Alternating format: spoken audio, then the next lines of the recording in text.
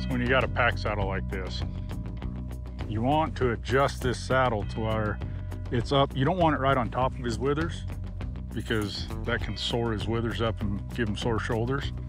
You want it right behind, but forward about a quarter compared to, you don't want it dead center because then all the pressure's in the middle of the horse's back. He'll get sored up and it'll wind up hurting him in the long run. So if you can quarter that forward just a little bit, and that's why your cinch placement is so key. You quarter that forward a little bit so you have a little bit more weight up here towards his shoulders. When you cinch everything down, then it can't slide back, it won't be on the middle of his back. It'll ride a lot better and be more comfortable for the horse.